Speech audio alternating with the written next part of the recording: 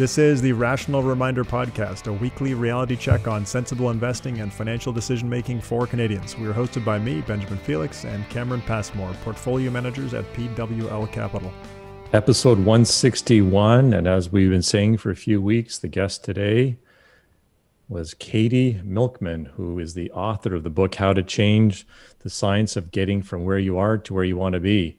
And we reviewed this book back in episode 152, and wow, what a fantastic interview. She's phenomenal. And as I described in that description of the book, this book is really, in my mind, the intersection of, Atomic Habits, Thinking Fast and Slow, and Nudge, all wrapped up into one. And she was great.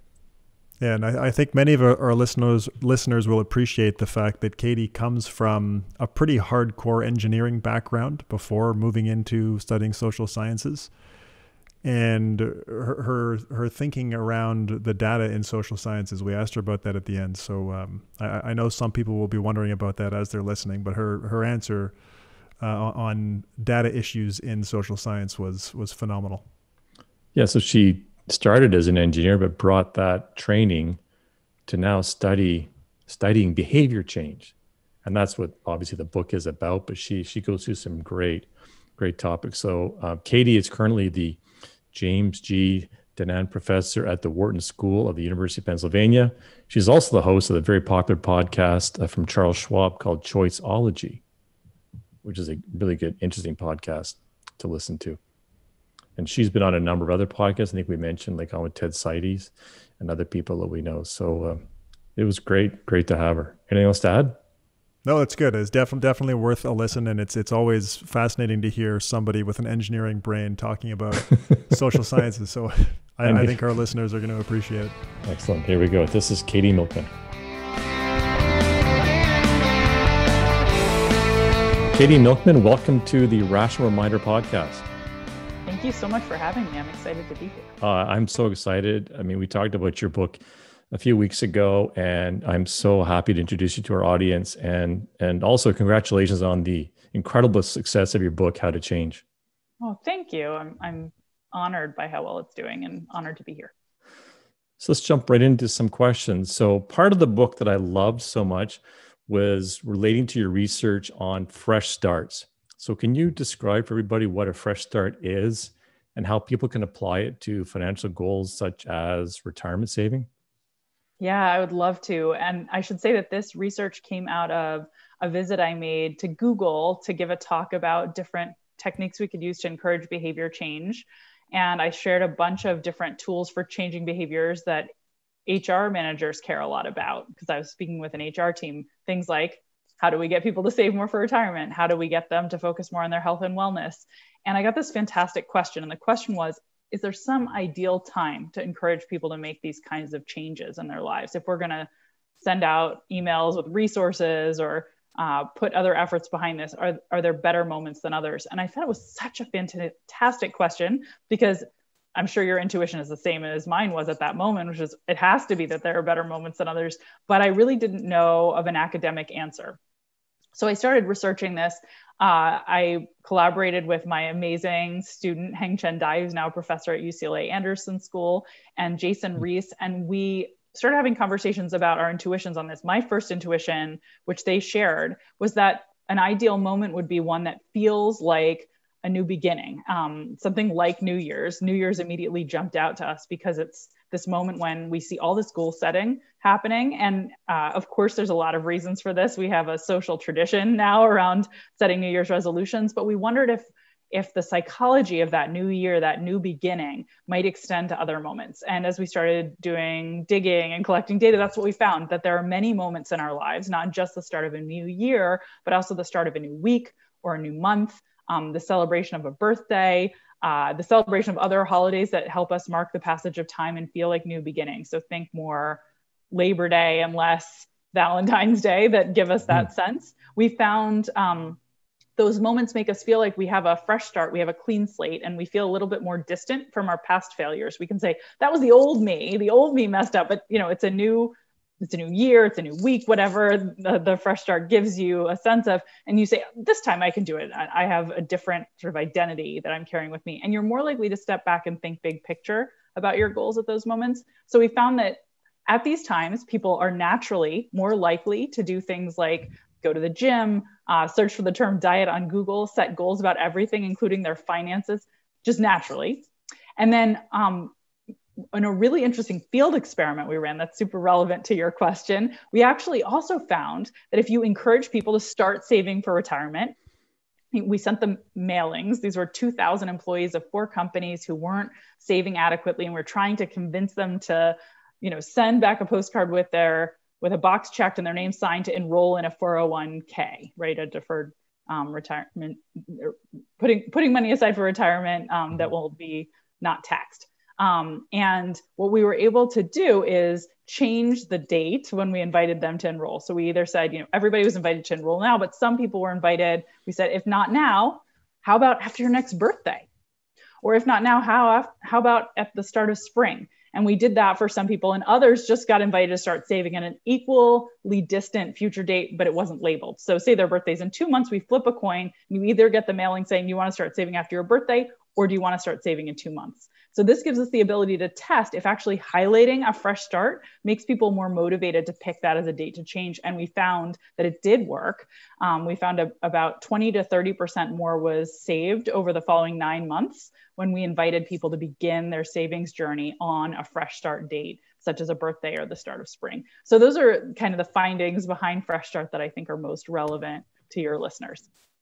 You mentioned an interesting concept there, a new identity point. But you're suggesting it's the date that matters more than the new identity. Like, is there a way to create a fresh start around an identity? And would that not be as powerful as the actual date, like turning 30 or something? Yeah, no, absolutely. The theory would really be the same. But there would be a date when that new identity began. And that's why we think about this in terms of temporal landmarks. But think about the identity you take on when you start a new job. The day I became a professor, and I was no longer a doctoral student, was a huge identity shift. Or the day I became a mom, and I was no longer just a person wandering around with some parents of her own, but I was responsible for this other creature. That was a huge identity shift. Those are dates. So I'd still call them a temporal landmark that creates a new beginning, but they were identity shifts provoked by those temporal landmarks that are a little different than the identity shift that comes with, being a denizen of 2021 instead of 2020 is not as powerful of an identity shift as, non-parent to parent or student to professor and so on. Are fresh starts always helpful? Great question. And the answer is, of course, no. And as almost always the case in behavioral science, there are boundary conditions. There are times when things are different. In this case, my amazing former student, Heng-Chen Dai of UCLA, when she was doing her dissertation, decided that she wanted to focus. We'd been working together on this research I've already described about fresh starts, and she wanted to focus on whether there might be moments when a fresh start is actually harmful rather than helpful, which is something we both had a suspicion about for some time. And our suspicion, which she was able to confirm, was that at moments when things are going really well, you actually are harmed by a fresh start. Because what a fresh start does is it creates this disruption, this sense that you have a new beginning. It gives you this separation between how things have been and how you hope they will be. But if things have been great and you have a disruption, that's not so good. And she studied this both through very carefully crafted laboratory experiments with games where she disrupts people and looks at disruptions for people who've been performing well versus underperforming. And she also really cleverly studied this with Major League Baseball players and looked at what happens when a player gets traded to a new team, which you could argue all of them are experiencing a fresh start to some degree.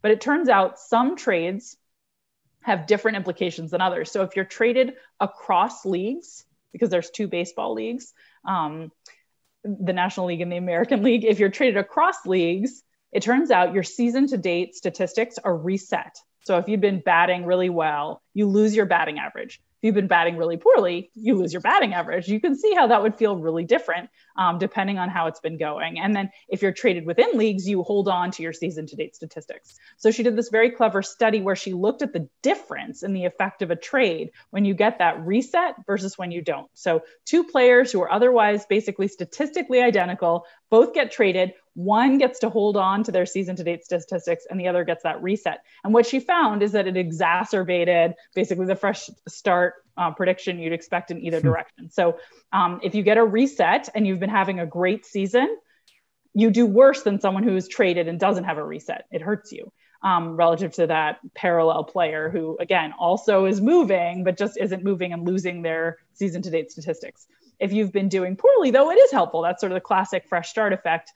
If you're doing poorly and you get that reset, well, great. It gives you a sense of a fresh start and a clean slate, but you don't want that disruption when things are going well. And I think the reason that in general, we started studying fresh starts and seeing them as a positive force is that when it comes to our goals, most of the time, we could use a little bit of a reset. Most of the time, we're looking to do even better than we've been doing before. But occasionally, we're really knocking it out of the park. We've got a great gym habit, or we are, really doing well with watching our finances, whatever the case may be.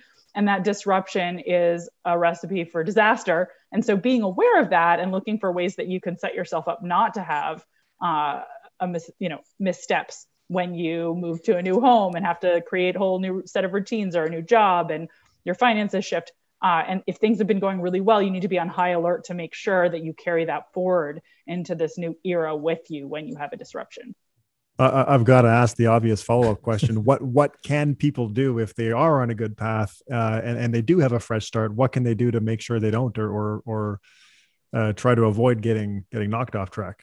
Yeah, it's a fantastic question. And honestly, I think the best thing in that case is a very boring answer, but I also talk about this in my book, and it's really important. And that is, be really careful about making some plans.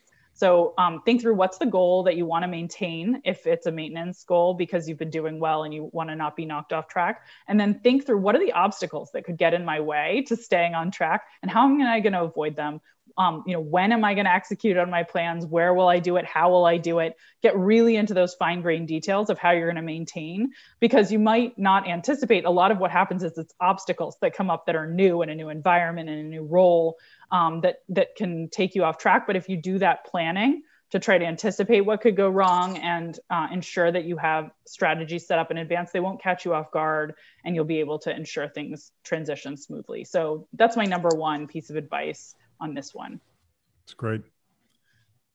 Are there ways to make things like saving money? We talked about saving for retirement, and that's the kind of thing that offers long-term rewards, but at the expense of instant gratification because you're not spending that money. Are there ways to make things like that, or maybe just saving money itself easier to adhere to?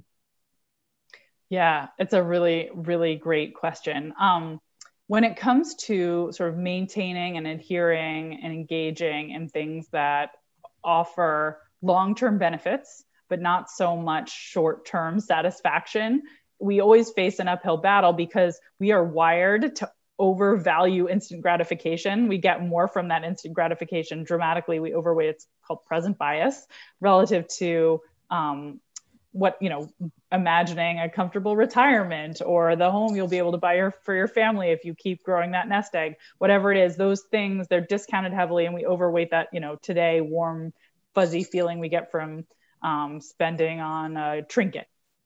Okay, so then the question is what to do, as you said.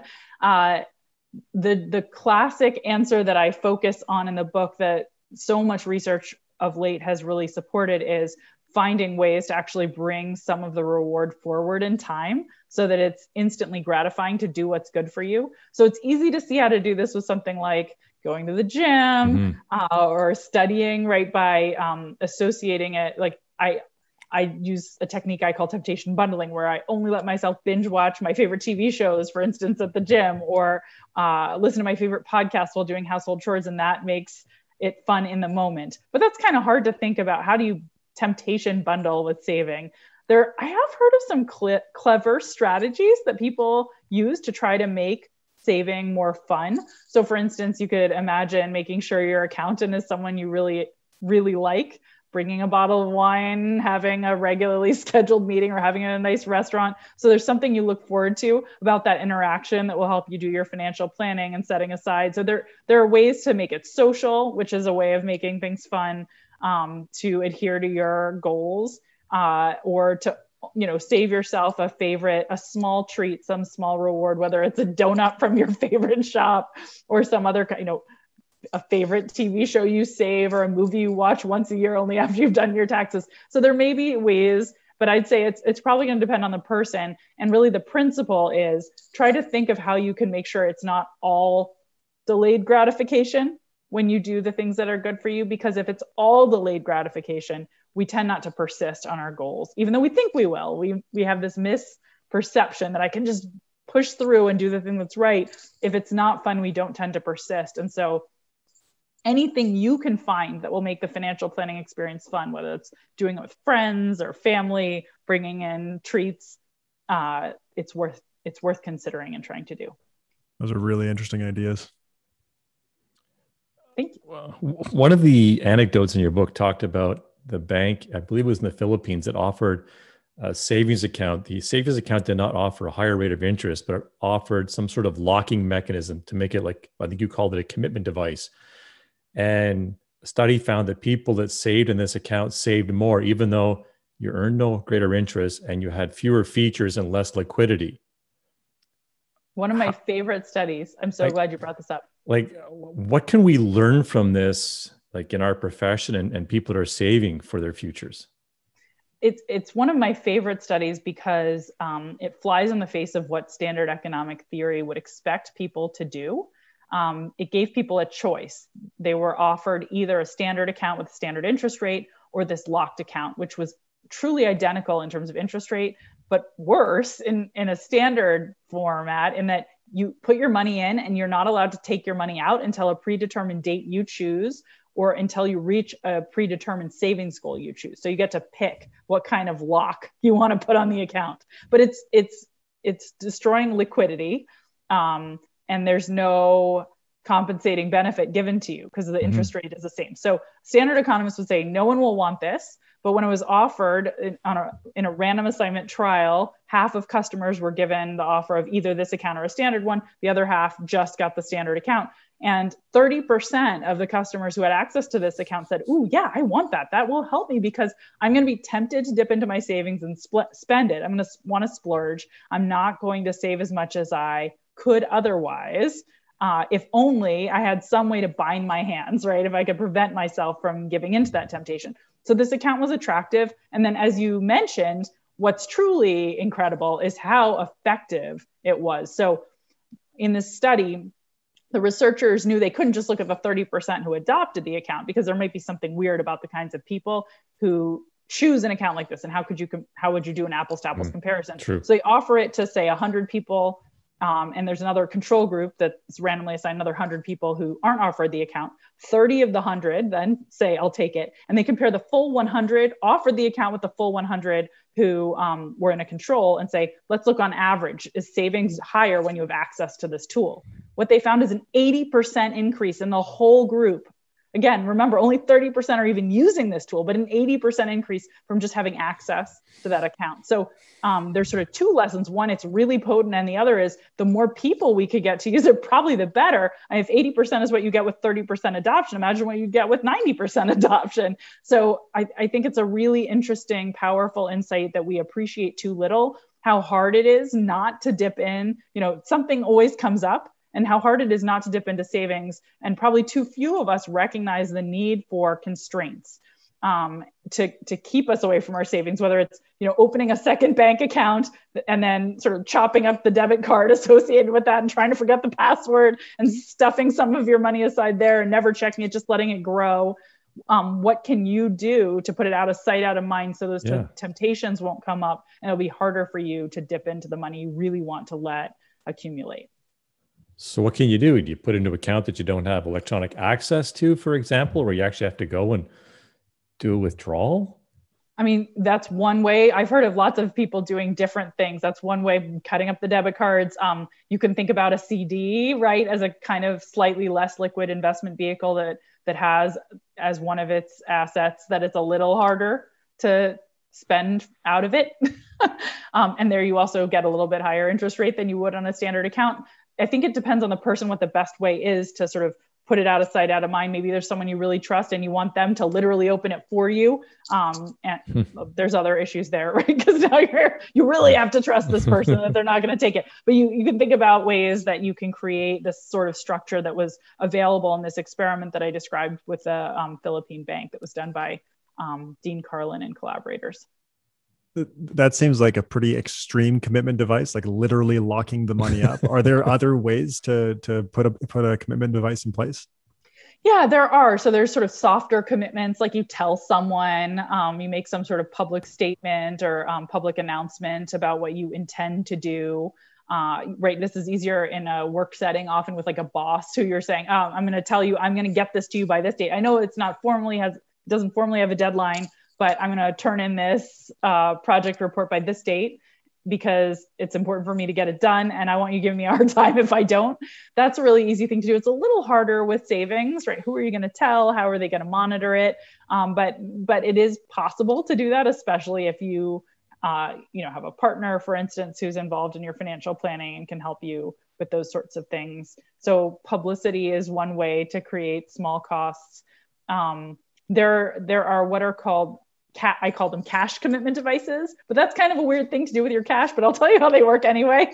A cash commitment device involves putting money on the line that you'll forfeit if you don't achieve a specific goal and choosing a referee who will hold you accountable. So you're basically increasing the price of your vice. And it makes a lot of sense with things like, I want to go to the gym this many times this month, or I want to make it to all my Spanish classes this month, or I want to study for my CFA exam at least this many hours this month. It's a little harder to convince yourself you want to spend money to make sure you don't fail to save money. But you could do the same thing. And you can also use this kind of platform, and it sends money to an anti-charity or charity of your choice. So it might be something for some people to consider, that they value the savings so much they're willing to put money on the line to make sure, right, like the double fine will hit if they don't accumulate their savings. So it's another possible tool. And do commitment devices work for everyone? That's a great question. I don't know of anything that works for everyone, but mostly what we find when we do research on all these different tools of behavior changes, on average, they work. And pretty consistently across contexts, and that there's no specific types of people for whom they're vastly better, right? It's not like these seem to work for women and not for men, or for 20 somethings and not for 60 somethings. So the research on commitment devices is very consistent, that there are useful tools, whether the goal is to quit smoking or exercise more regularly. Regardless of what the goal is, we see very consistent results that they're helpful, and there's no particular populations they seem to fail. But we can't say they work for everyone, right? Of course, there are some people, for instance, I'll give you an example. On a smoking cessation study, 30% more people quit smoking when they had money that they put on the line and would have to forfeit if they failed to quit in 6 months. So they weren't forced to put money on the line, but they were invited to, and having that invitation increased quitting by 30% over 6 months. But that's not everybody quit. That's 30% increase. And so you can see it doesn't work for everyone, but it's probably a worthwhile tool to consider for everyone. I'm really curious. So someone's in a bookstore, they see the cover of your book, How to Change. So that means, I guess, implicitly that someone has a goal to change. And that's why we're talking about commitment devices. How important is it to have a big, ambitious goal? And is that statement useful? Yeah, it's a great question. There is excellent research on, goal setting by the sort of key scholars in our field, Latham and Locke, who've written about this and studied it for decades, showing that having a goal that isn't super easy to achieve is important in terms of motivation.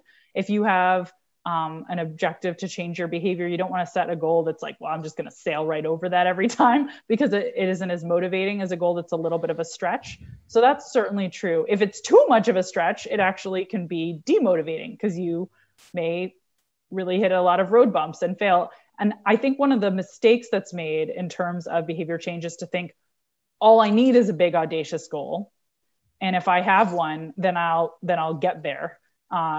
Believe it or not, I hear that quite frequently, that the focus is all on the goal setting and not nearly enough on the practicalities of understanding what are the stumbling blocks standing between me and that goal. What is my plan for overcoming them? And tailoring my strategies that I'm going to develop to get me from here to there. So I do think we should have a goal. We need a guiding light. It shouldn't be too easy. If we want to make a change, setting an objective is important. It should, by the way, be something that you break up. So if your goal is just big and audacious and distant, like I want to have 70% of my income at retirement, like that is way too far off. You need a goal that's more like, this is what I'm going to set aside every week. And it might be that you can back it out from your big goal by just dividing it over time, right? That's often the case, but you need to do that breaking up of the big goal. And then again, the tactics, you need to get into the tactics, not just the statement of the goal. It's interesting you tipped into retirement there, because I had a specific question. Just imagine that you're, say, 10 years away from retirement and you're not saving enough, which also means your lifestyle may be too great. So not only do you have to save more, but you have to ratchet back your lifestyle to save more and also keep it lower so that the savings that you accumulate in the next decade afford the retirement you want. But there's a lot of things going on there. Are there strategies that you can think of that could enable someone to really stick to that? Because it's so easy on a subject like this just to defer and kick it down the road. It is so easy to defer and kick it down the road. And this is certainly an area where having some kind of commitment device tool could be useful, because you'll probably recognize an interesting thing about human psychology is we know we shouldn't kick it down the road, but we think, I'll deal with it in 6 months. And then 6 months comes and we do it again. But right now you're willing to deal with it in 3 to 6 months.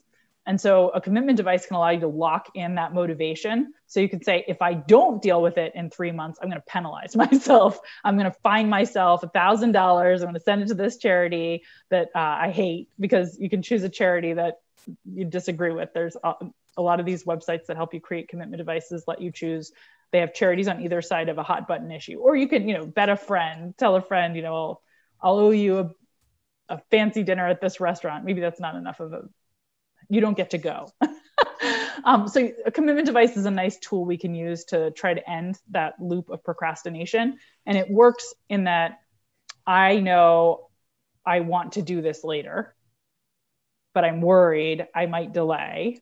I can't convince myself to do it now, but I can lock in my intention to do it later. So that would be one suggestion. Is there anything you can do around, going back to your earlier comment, like imagine a new identity that you're instead of being a typical working person, maybe you consider yourself a pre-retiree or something? Yeah, that's a really interesting question.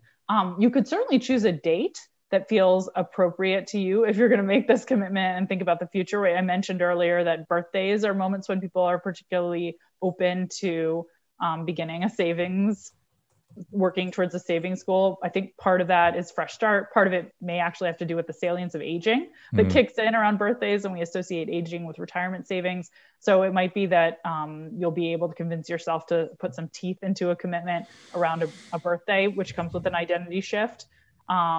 There's some interesting research that's been done by Shlomo Ben-Artzi and Richard Thaler around dates when you typically get an income increase. So some people are lucky to work at jobs where once a year they get at least a little increase in salary. Those are dates when people are particularly open to beginning to save more, because you already see your paycheck is going up in size.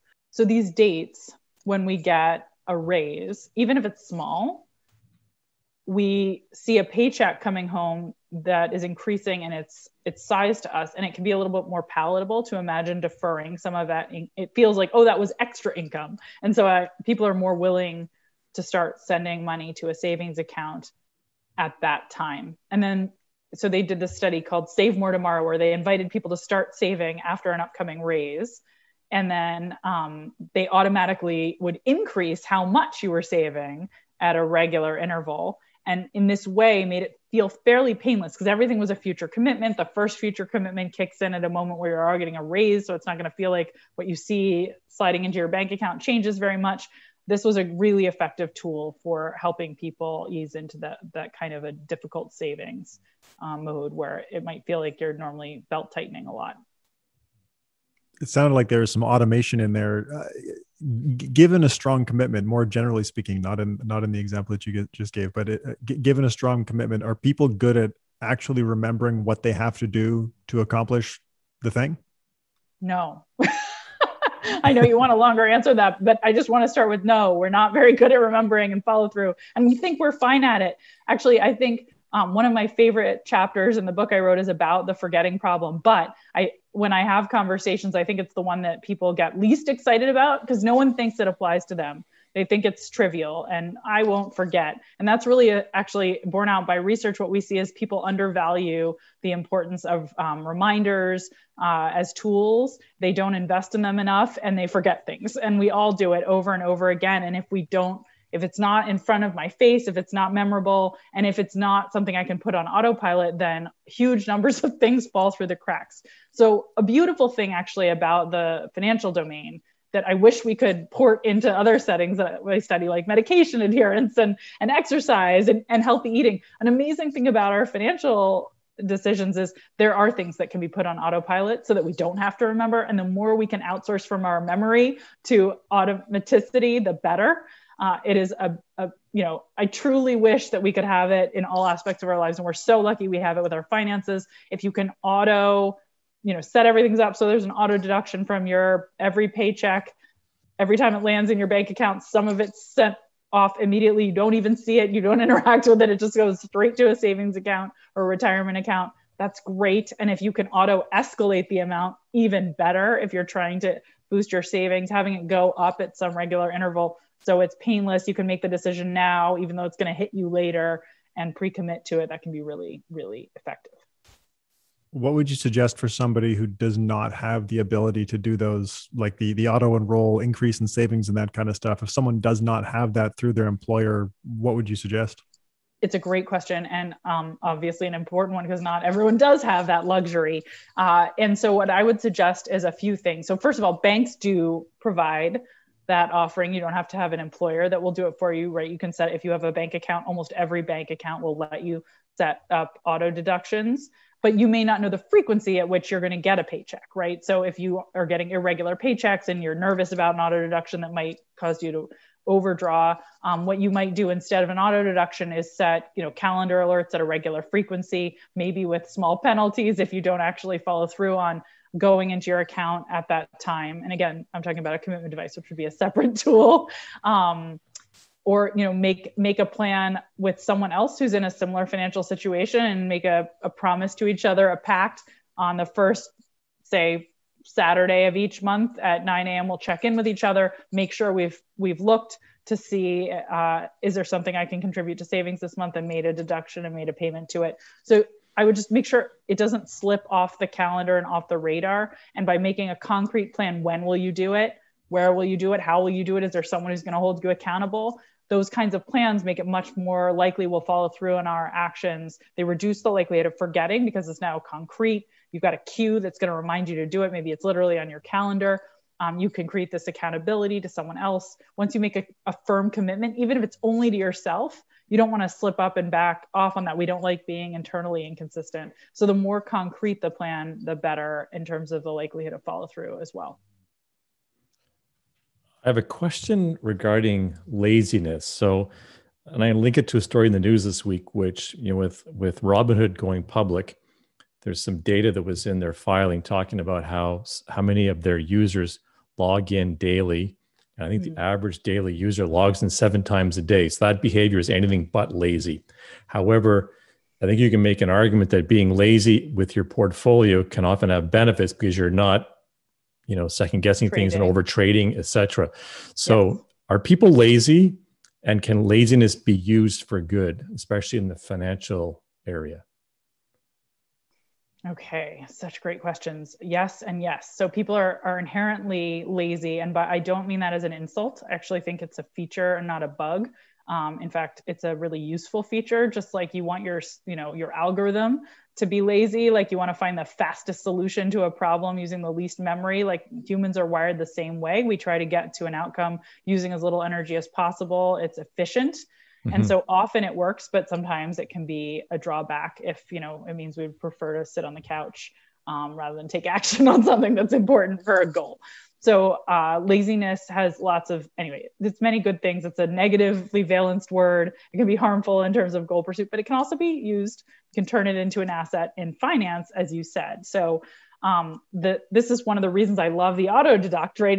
If you're lazy, you're never going to think about it again. And then boom, you have a retirement nest egg and it accumulated without you noticing. You just made one decision and there it was. So laziness is a boon in many settings. Yep. So in the context of checking portfolios, this is also making me think of some really interesting work by the same people who studied the idea of linking an increase in savings to a paycheck. This is again Shlomo Benartzi and Richard Thaler, two of my collaborators and heroes who are wonderful. They did some research on the equity premium puzzle. The puzzle is that even though equities have generally gone up much more than, say, treasury bonds, there's an underinvestment in equities relative to things like T-bills. And like, why would that be? And what they basically found in some really interesting analyses is that it might be explained by the fact that we see more volatility. And this, obviously it's explained by risk to some degree, but the puzzle is the risk premium or the risk aversion you'd have to prefer T-bills to equity by the amount we see in terms of people's investment portfolios is like outrageous. Like it's impossible that people are that risk averse.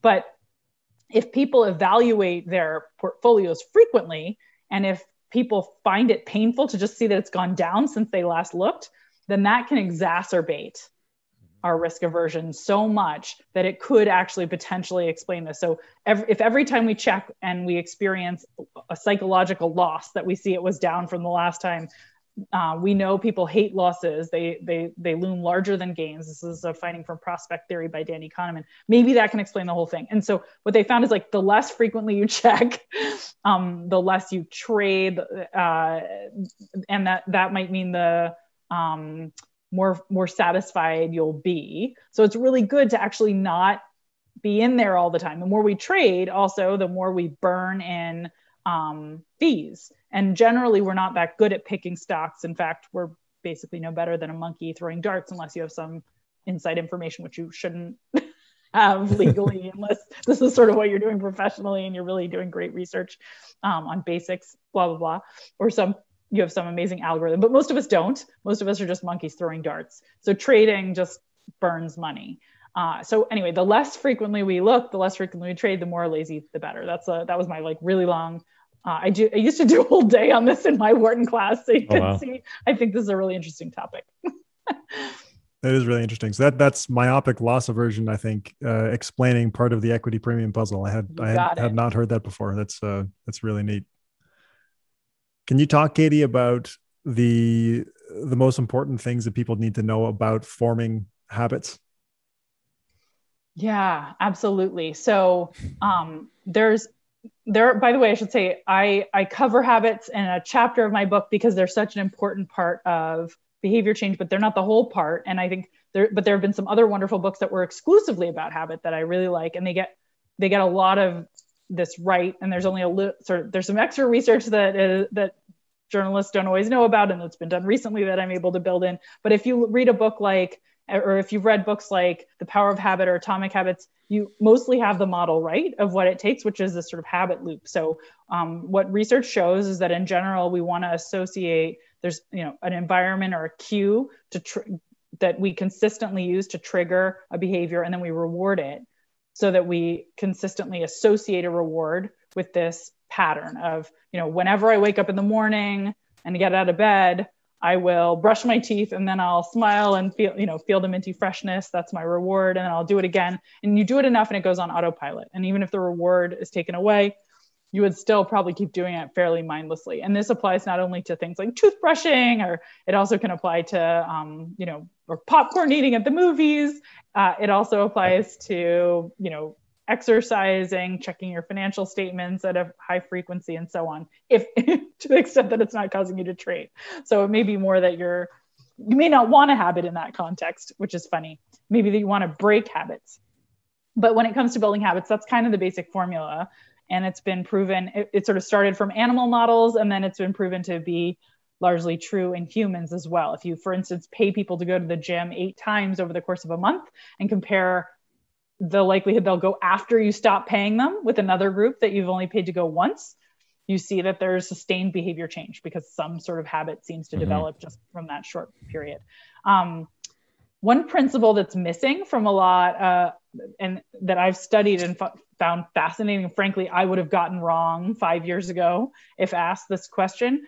What we've found is that there is a benefit of flexibility in forming those habits that we underappreciate. So the formula I just gave you, which is sort of like find a cue, a consistent routine that you use that triggers the behavior and reward yourself for it, and do that, repeat, and then that's how you form a habit.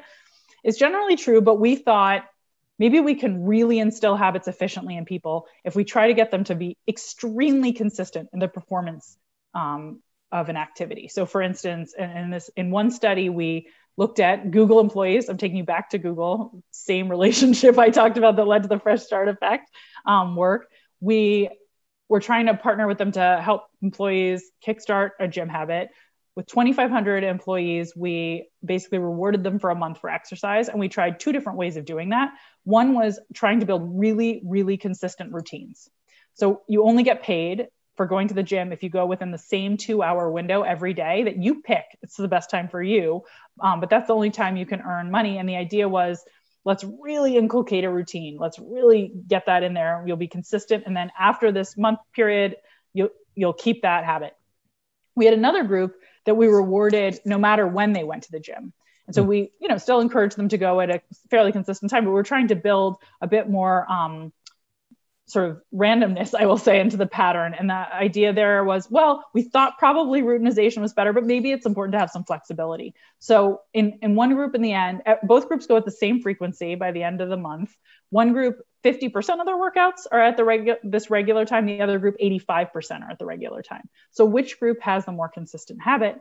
Well, we thought it was going to be the group that lasts, I should say. So we stop paying them. We watch what happens. Who's still going to the gym? We thought it would be the group that had this consistency, and it turns out we were wrong. So the group that goes more is the group that had actually gone at less consistent times, that had varied their approach more. And the reason, what was really interesting, we weren't wrong.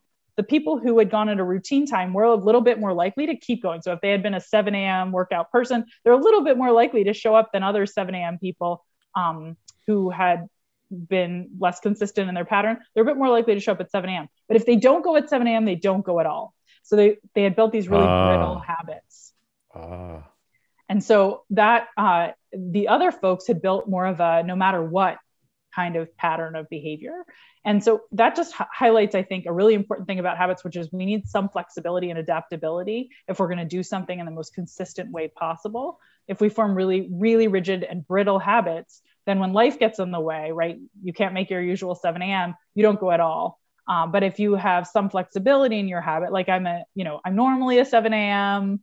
meditator or exerciser, but when I can't squeeze it in at 7 a.m., I find a way to do it at lunch, then you are more robust to what life throws at you and more consistent in the behavior.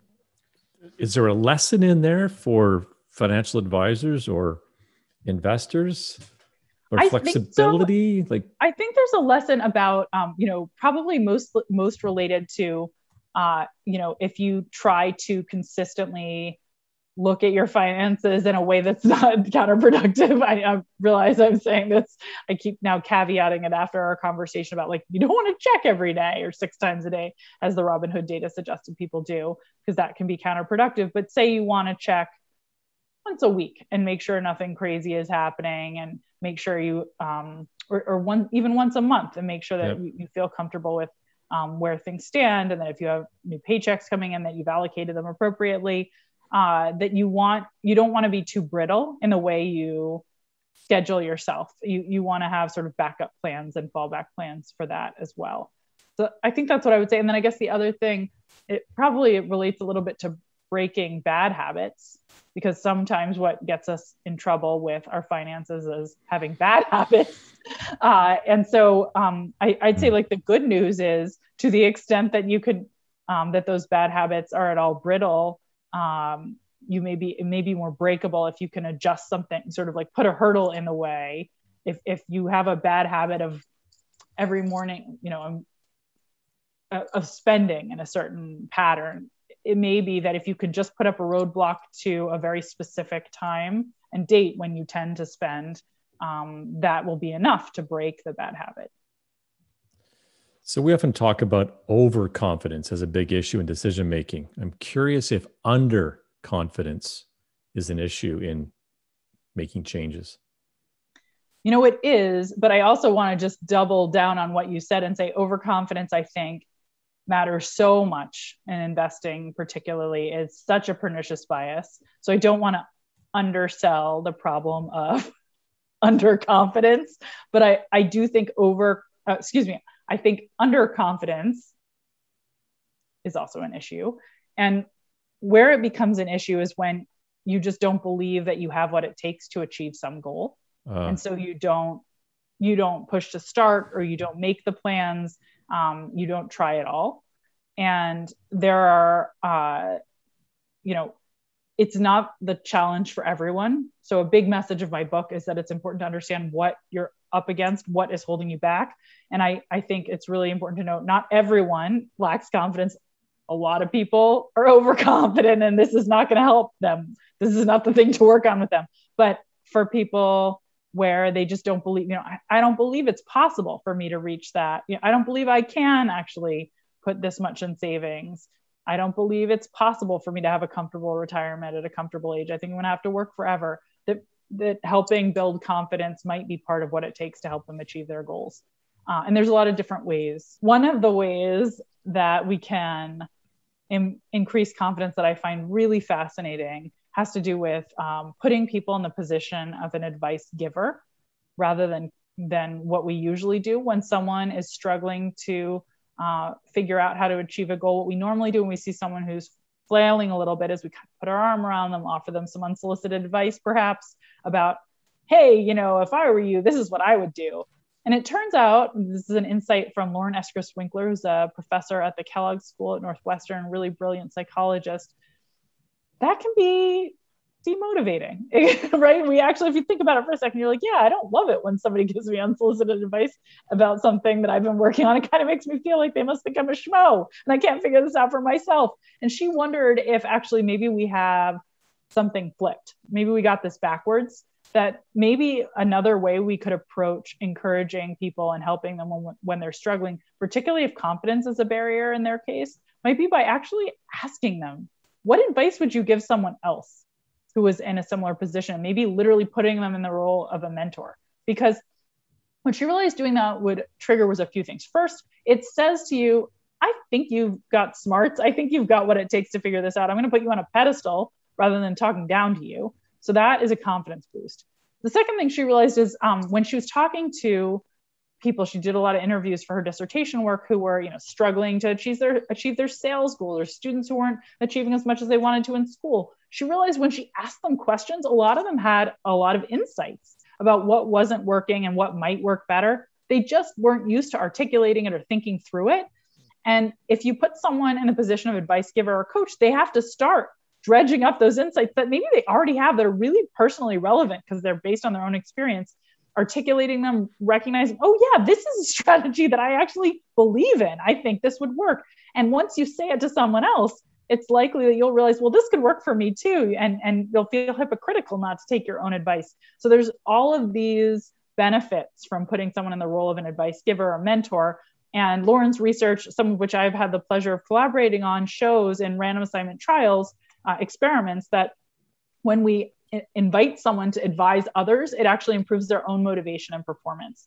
And she's shown this in a lot of different contexts. The study we did together looked at high school students and found that when we randomly assigned about 1,000 students at the beginning of their third quarter of the academic year to coach or give some mentoring and advice on how to study more effectively to a younger student. And they did this all digitally, so no actual social interaction, just a 10-minute sort of survey that is going to go to younger students. How can you do better in school? It actually improved those students' own grades. The advice givers' grades went up significantly. Wow. As a result of giving that study advice to their peers.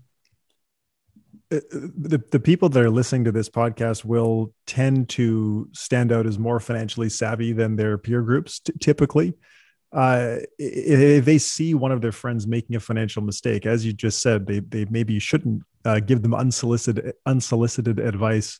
How would you see that conversation going to be more productive rather than giving unsolicited advice? Yeah, this is a tricky one, because if you do have expertise, right? And I think one of the things Lauren's work looks at is challenges that have to do with motivation and confidence, but not expertise, right? She would never say, somebody needs to learn calculus, they should just teach someone else calculus. She would say, like, you should go to a class to learn calculus because there's information that you don't have. You can't just dredge up insights from inside and figure out, well, maybe some people can, but most people can't, right? So I think it's really important to distinguish between the power of advice giving in contexts where it's a motivational barrier and the importance of still teaching people information when you have different knowledge bases than they do. That doesn't mean it isn't still important to recognize that there's an ego threat when we offer advice to someone else. But I don't want to say, if you have knowledge, you shouldn't share it. It's more when you're thinking about a challenge that someone else probably could figure out for themselves, stepping back a moment before you just give, if you're not really an expert and you just start sharing advice that's unsolicited, it can be really demotivating and you could do a better job. In a case where you have knowledge, though, I do think you have a responsibility to try to be helpful to someone, especially if they've indicated an openness or an interest in your opinion. I think the best thing to do is try to get them to solicit your advice so it won't, right? Solicited advice is valued. It's great. One thing that also can be a way to do this without, insulting someone by saying, like, I think you've got it wrong. Let me tell you how to do it. You can also approach it by just role modeling. So we are very influenced when we observe our peers taking an action. It's very likely that we'll end up recognizing, oh, wow, that could be an action that would make sense to me too. When we see everyone around us doing something, we're much more likely to follow suit and do it as well. And so another way of conveying information can be through your own actions rather than through your words. So you might say, instead of saying, I really think you shouldn't invest in that one individual stock, you might say, that's so interesting. I'm really interested to hear about that. And then you might say, my portfolio is different. I've made a choice to invest in, in the S&P and like, I like index funds because I realize I might not know a lot, but you're not telling the other person what to do. You're just conveying what you do and say, and I know a lot of other people who do that too. It's kind of I found it really satisfying. So that's another way, is like you convey the information without it being aggressively advice giving. It's just sharing. So anyway, I think there's a lot of socially smart things we can do. There's others who are probably more empathetic and clever at thinking about this than I am. Just the awareness that solicited advice can be demotivating and hurt ego, I think is a big step. I want to go deeper on that line of thinking there. For someone who's trying to change themselves or achieve a goal, how important is the company that they keep to getting the outcome that they want? Yeah, I'm so glad you went in that direction because it's really important. And I think we underappreciate this as well. One of my favorite studies that I mentioned in the book is one showing that the roommate you're randomly assigned to in college affects your college grades. You do better when you end up with a roommate who performed better on the verbal SATs than someone else. And this is, I think, in general, we're tremendously influenced by the people around us. If everyone around you is studying hard, you're likely to study hard too. If everyone else is saving, you're likely to want to save too. If everyone else is buying fancy luxury cars, you're going to feel like you're not going to fit in if you don't have your own. So, and the goals of the people we surround ourselves with start to rub off. We feel like we won't fit in. And there's also information. We figure they must know something we don't know. So you can be deliberate in shaping your social circle in a way that will help encourage the kind of person you want to become. If they're people who you know who have achieved things that you'd like to see yourself achieve or are working towards similar goals, spending more time around those people is likely to both teach you things, because the good habits they have you can observe and try to deliberately copy and paste them, which, by the way, is another strategy we underinvest in. We've shown in our research, if you just tell people, try to actually deliberately use strategies other people are using to succeed, believe it or not, not everyone's already figured out that that's a great idea, and it can help just to have that little trigger and that prompt. So that's another way your social circle can help, if you deliberately look for ways to copy and paste, but it will also just rub off the things that they value will rub off. I'm thinking about in a work from home COVID era where so many relationships are digital.